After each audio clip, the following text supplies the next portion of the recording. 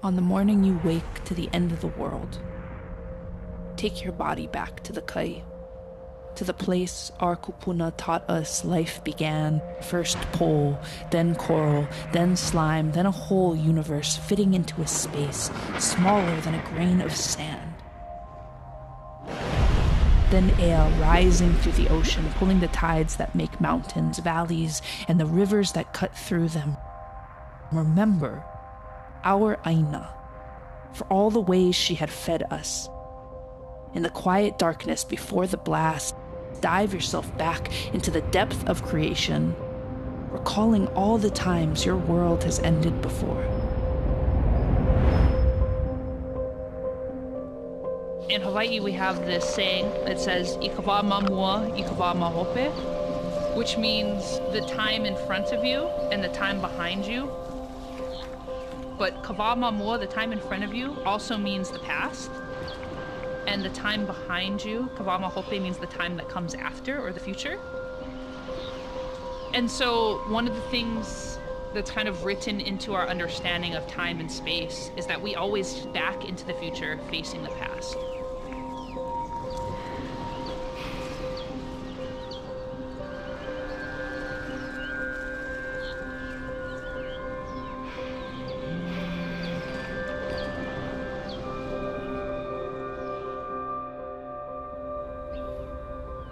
We have so many beautiful sunrises here, but the sunrise was so unusual and so exceptional that Bruce said, I've got to go get the good camera and photograph it.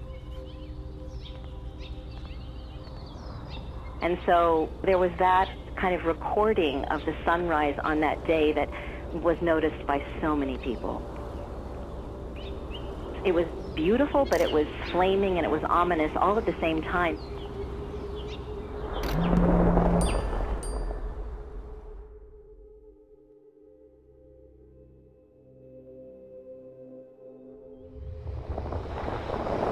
I was born and raised in Hawaii. This has been my home for my entire life. I was excited to go into work Saturday. I was just finished getting ready and my phone alarm went off and I'm thinking, oh, it's gonna be like a flood alert. We get those a lot. But I looked down at it and I froze. Like, I looked at it and I could not believe what I was looking at.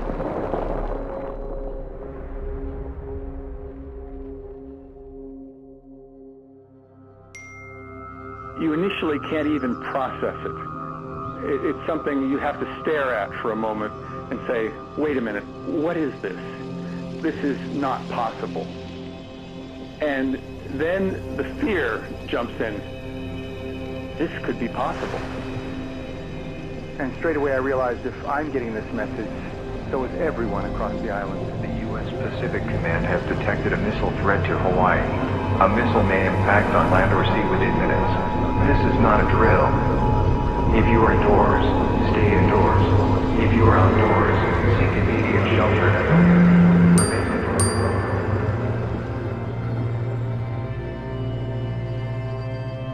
There was this impulse, first to be with loved ones.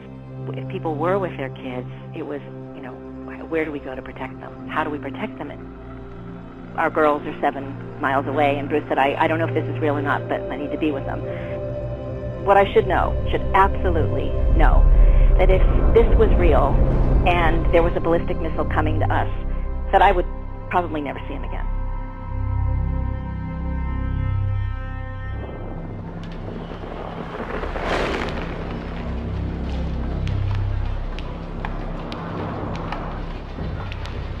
My sister first woke me up while I was having my beauty sleep, and then they told us that they just got a text that there would be a missile attack and that we would have to hide very safely so we don't get hurt.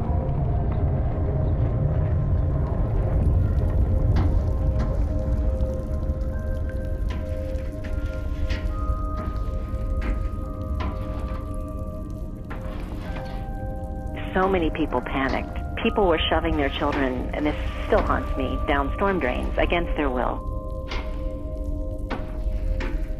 You know, how do you explain it to a child that has no idea what this is, but that it doesn't make any rational sense that we would live in a world where we would have to do this?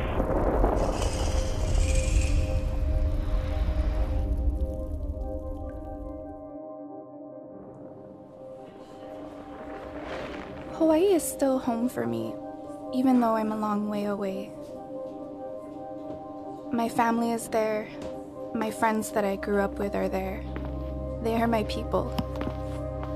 That day I was reading in the library at Princeton, where I study nuclear weapon issues. I remember seeing my phone out of the corner of my eye start lighting up with message after message.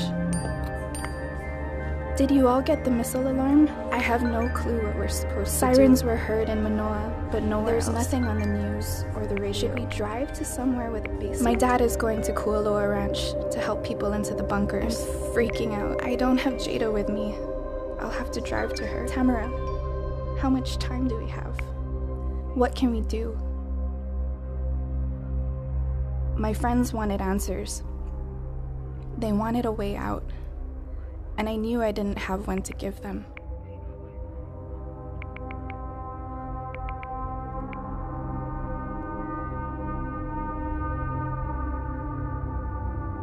If this alert was real, people on the ground had 15 minutes or less.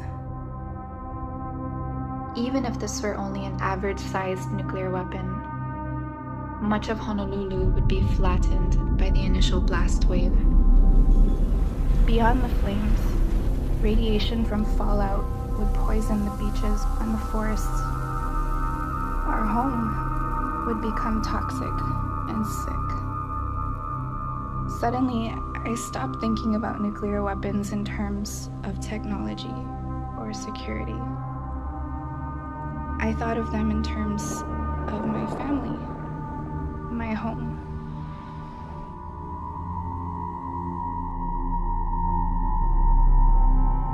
I remember looking at my dad, and he was just sitting there, and he said, "We're 5 miles from Pearl Harbor.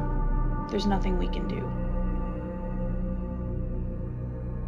For it to suddenly come at, like 8 o'clock in the morning, "Hey, what have you done with your life? And are you happy with that? Are you ready to just go right now?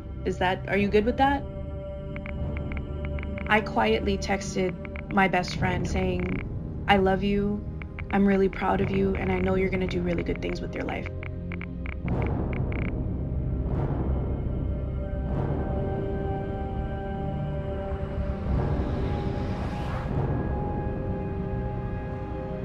As soon as I got onto our 2-lane highway, there was growing chaos all around me.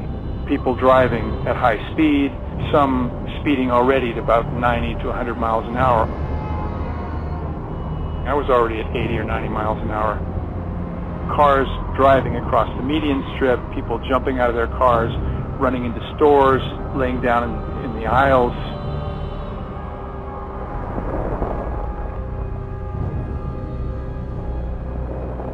We were all in our pajamas and we just were running, and I started sobbing because I didn't want to die. I remember Jacqueline, she was really tired from all of the running. She got on my dad's back. We ran to a building that is quite substantial, like somebody believed that there was some kind of a shelter in that building. As we got to the building, there was a huge surge of several hundred people, and they were screaming at us, "There's no room here, there's no room here, find somewhere else."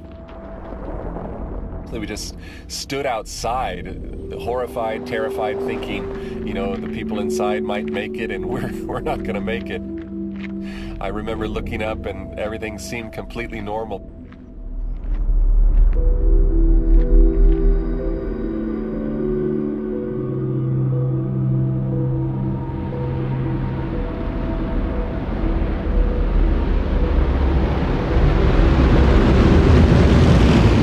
Grandfather always used to tell us about war and how it was scary and how it changed him. And then he used to always talk about Pearl Harbor and how what he heard were just loud airplanes, and they were flying over the mountains towards Pearl Harbor. And And he said he saw one plane just went straight down into one of the boats. So he saw everything.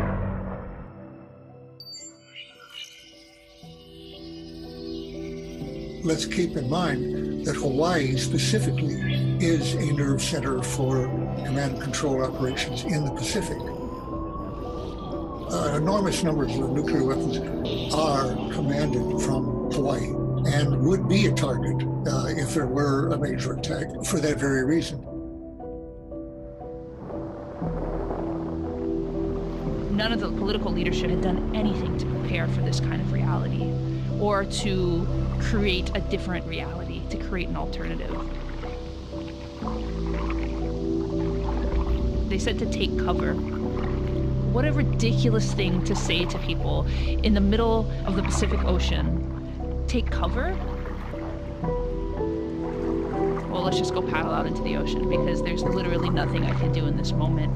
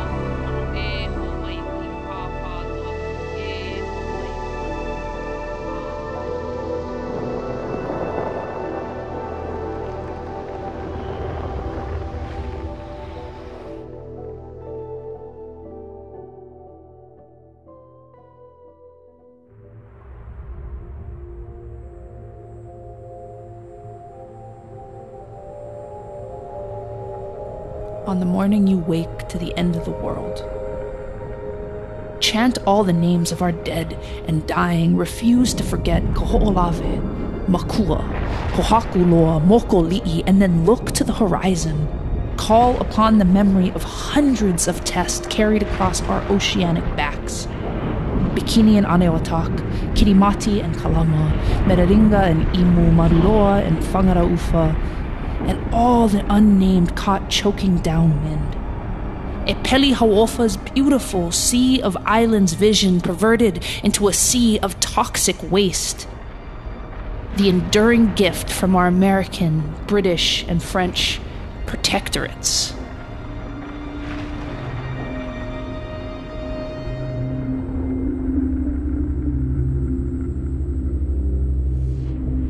January 13, 2018, 8:08 and 0 seconds a.m. 911, please, fire ambulance. Police, I guess. Emergency, non-emergency. And I just got an alert on my phone saying there was a ballistic missile inbound. Yeah, we just got it too. It's happening to us right now too. So what are we supposed to do? You know what, let me get you to dispatch. 911, please, fire ambulance. Hello? There's stating that there's a missile coming to Hawaii? Yeah, you know what, we just got like on our personal phones too, and we're trying to look on the news. As much as you know, that's how much we know. Like, we're still trying to figure out what this whole message is about. I'm so sorry, sir. All lines are busy. Yeah, right now we're getting inundated with calls asking, and we don't have the answer right now because we just got it.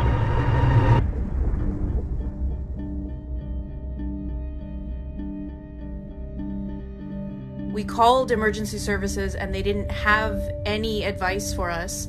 Nobody was tweeting from government officials. There weren't any emergency news alerts. There was just nothing. It was radio silence. And then we were on our own. So I'm looking through social media. All I'm seeing are my friends and family freaking out, tweeting things like, "Is this real? Is this real? What do I do?" I just kept thinking, we're gonna feel all of the heat. There's going to be pain.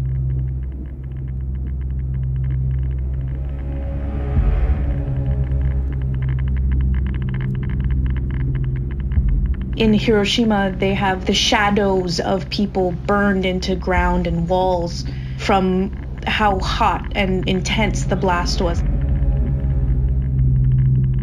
And I kept thinking, like, what is my shadow going to look like? What is my silhouette going to look like?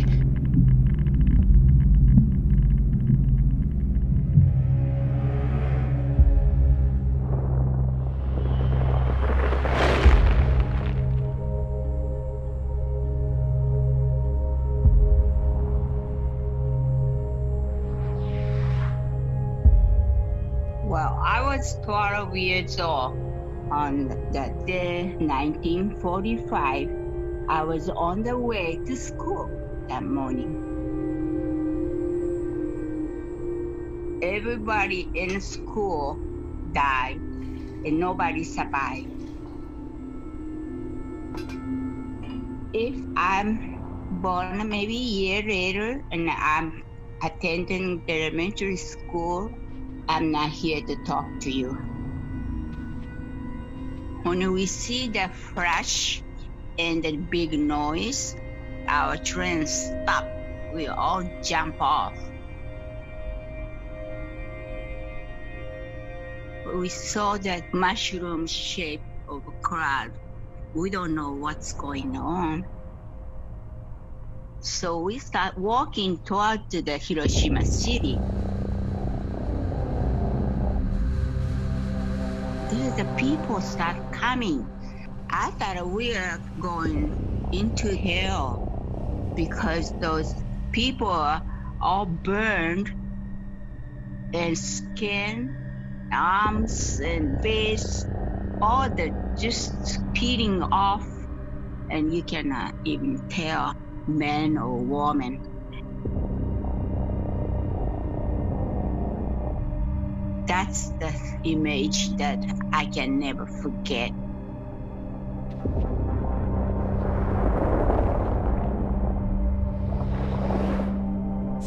That happened 1945. We have no warning. Bang, it happened. But this one, 2018, I live in Oahu and I was sleeping. I wake up because of the noise. They said, go hide somewhere safe. And I think, what do you mean? I cannot hide in no place safe. If it's coming, it's too late. So I decide I don't want to experience things I did when I was kids. So I don't want to be survivor anyway.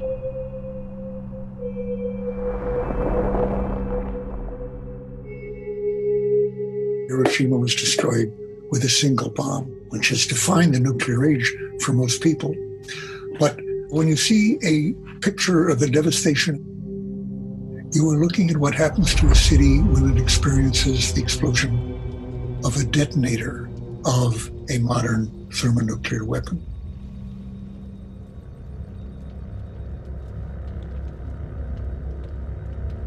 Modern nuclear weapons have a destructive force tens to hundreds of times more powerful than those dropped on Hiroshima and Nagasaki.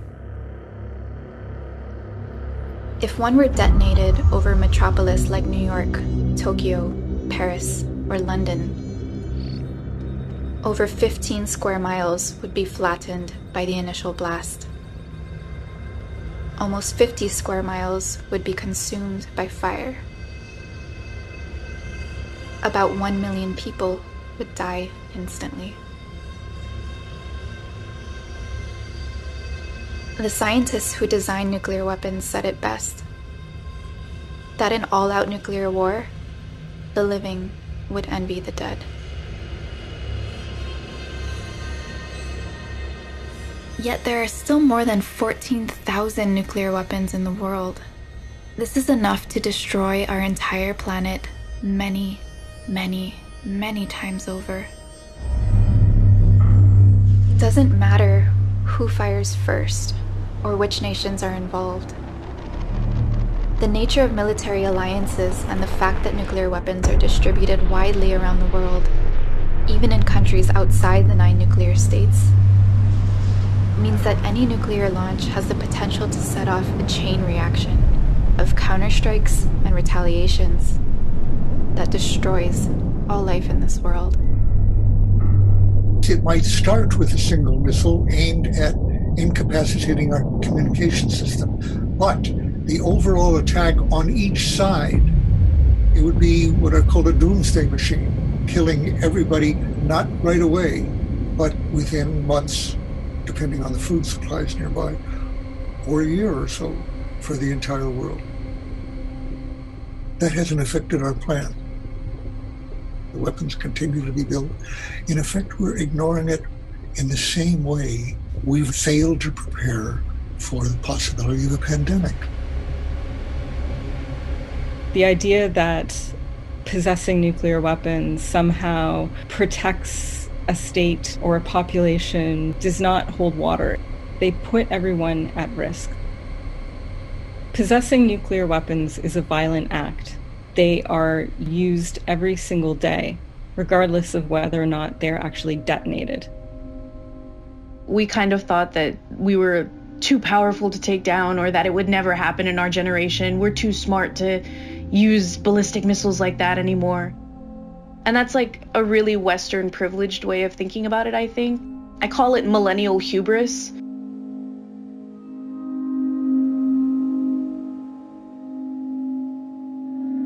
When I arrived, my older daughter came out, who's 13. She said she was told to sit down and prepare to die. I looked in her eyes, and she was looking to me for comfort. She was looking for me to say it's going to be okay.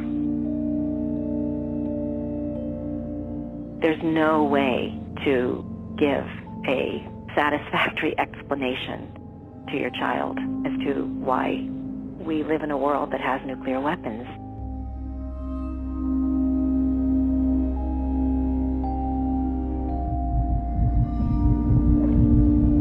I was pregnant at the time, and I didn't tell a lot of people because it was still very early. Having, this life inside of me that I'm so helpless I couldn't do anything to protect. It was just heartbreaking.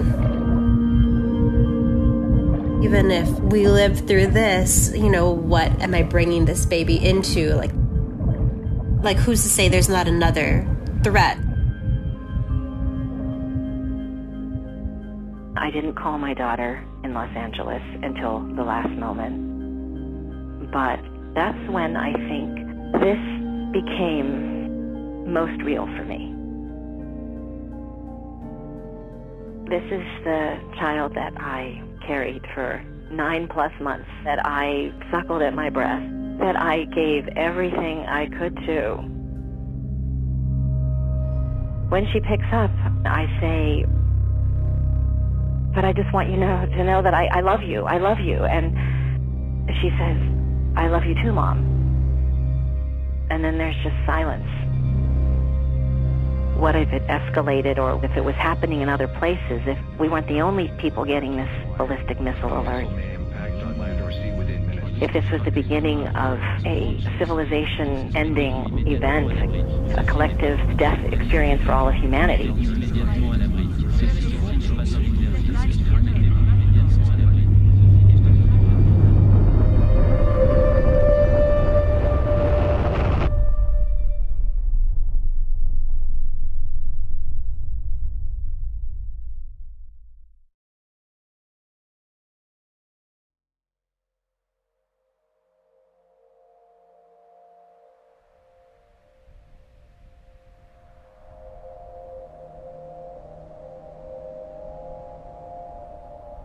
On the morning you wake to the end of the world, call out the names of all the violences that have come while calling it self-protection. All the ways we have been left to gather the shattered pieces, 2 island cities in the western corner of the Pacific, flattened to caricature, Names rendered meaningless, carved over and over again into the binding of our textbooks. Just enough of their shape remains to call foul at our hubris, but does nothing to slow the arrogant push of progress, all because the men with the plans called power promised us security behind the barrel of a gun, but none of it will save us the violence that will continue to come. Bullets only beget more bullets, bombs only beget bigger bombs, and in the end, all we are left with is this waste, waiting.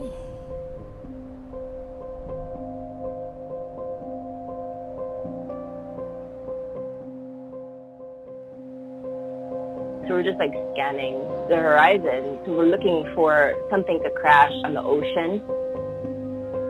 It was such a powerful moment for us. It was almost as if it might have been the last moment of us being a family together. My son was scared and they kept saying, "Are we gonna die? Are we gonna die?" I think my daughter was crying. And my son's like, "Can we pray, Mommy?" I never forget that because we don't pray. We never pray. And we just sat there and we literally waited.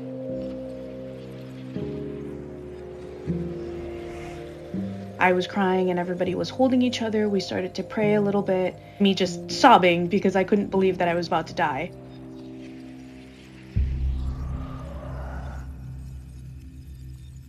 And that's when I just noticed on my phone there was an alert.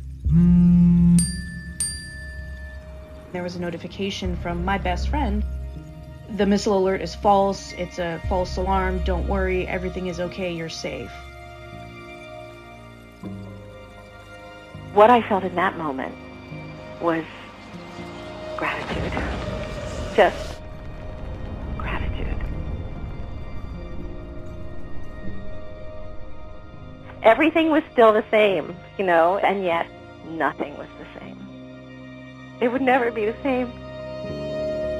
It was pandemonium in paradise after that alert was sent to phones throughout the state and broadcast on television. Members of Congress are demanding answers on why it took 38 minutes for a correction. Those responsible for this happening need to be held accountable and making sure that this cannot happen again. The FCC chairman called the false alert absolutely unacceptable and has launched an investigation. The people of Hawaii are justifiably livid. They demand answers, and so do we.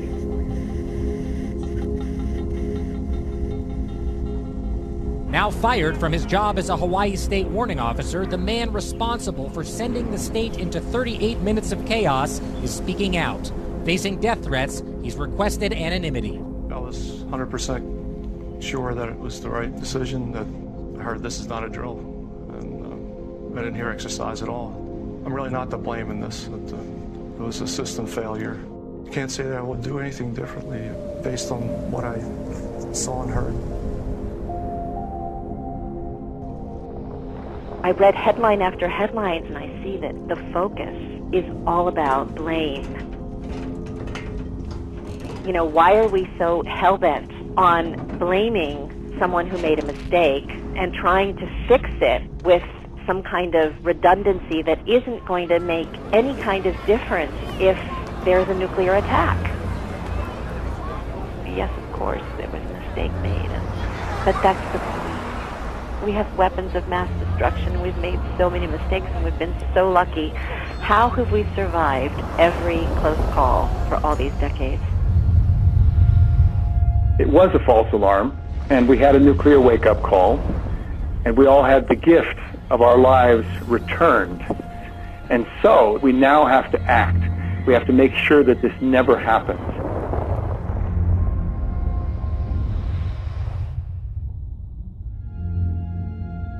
We can either wait for what almost happened in Hawaii to be a reality, or we can prevent it from ever happening anywhere in the world. There have been so many people affected by nuclear weapons in many different forms, and their voices are excluded from the elite debates about nuclear weapons by allowing and amplifying the voices of women, the voices of LGBTQ groups, communities of color, indigenous communities. We can start to see an alternative view. We don't have to accept the status quo.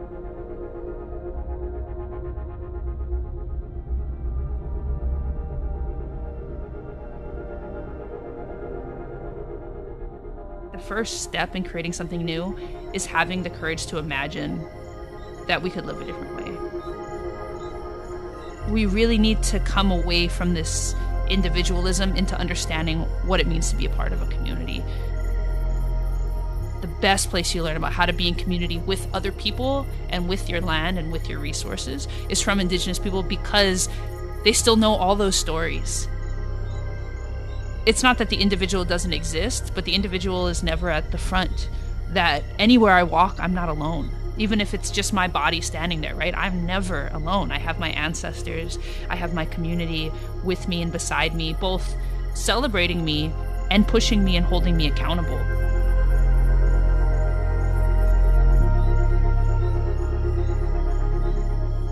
And we have a word in Hawaii, it's kuleana, and it means responsibility, but it also means privilege.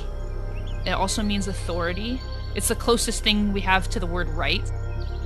If we can cure apathy, if we can cure hopelessness, if we can cure individualism, honestly, there's no reason in my mind that I think that we couldn't live in a world that wasn't overrun by this like military industrial complex.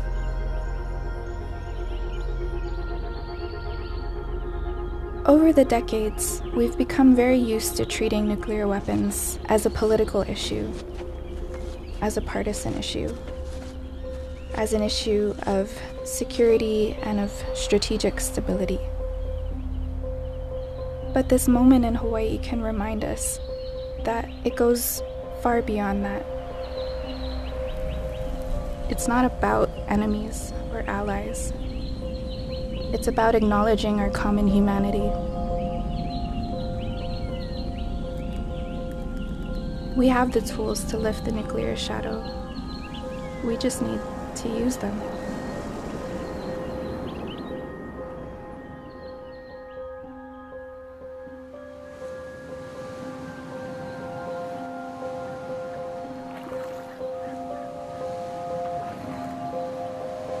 On the morning you wake to the end of the world, remember, all of this violence is not enough to force our forgetting.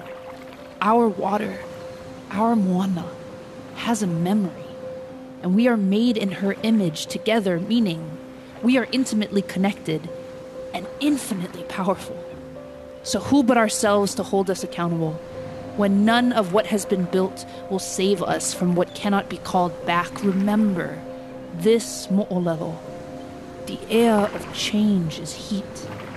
The air of life only rises from aina and kai. There is no part of you that is meant to survive when the cost is this place.